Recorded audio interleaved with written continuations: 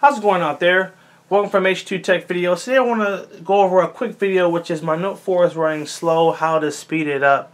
And to do that, we're going to be using an app called Clean Master. And this is a really great app. I've used a lot of different apps that are kind of like this, or conceptually are supposed to do what this app does, but this has been the best one in my opinion. I'm going to go ahead and open it up. It is a free app, so you don't have to pay for it.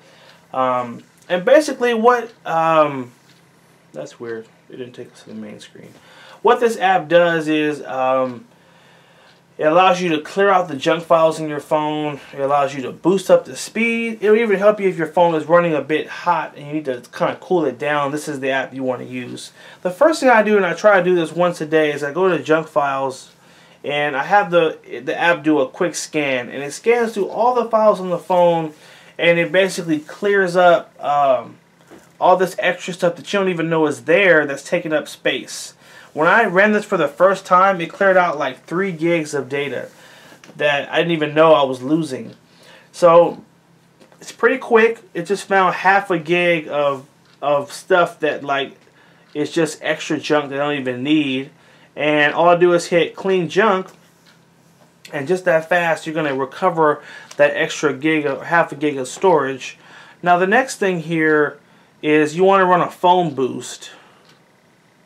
So go phone boost, and this is gonna basically measure the phone and see how it's running. It'll even tell you if there are certain apps that are causing your phone to run slow, or even causing your battery to die. I have this app called Audible. It's an audiobook app, and for some reason the app just constantly closes and opens and closes and opens. So this program let me know that, and it actually does certain things to help stop the app from doing that.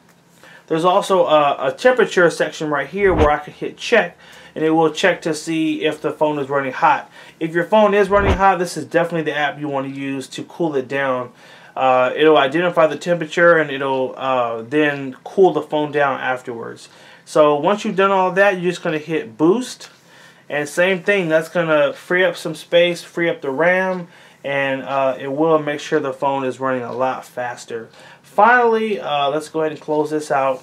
The last thing you want to do is go to your recent apps, which is just hitting the button to the left right here. And there's a ton of apps open right now.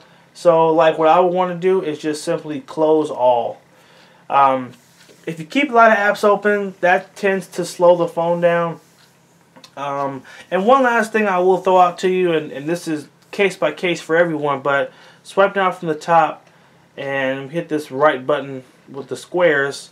So you've got this power save option right here, which is kind of a blessing and a curse at the same time. So what power save is supposed to do is, let's say your battery is running down and you want the phone to last a little bit longer, you can turn on power save, and that's gonna basically allow the phone to save some battery. But the way it does that is it turns off certain apps, and it slightly slows the phone down, so certain things will take longer.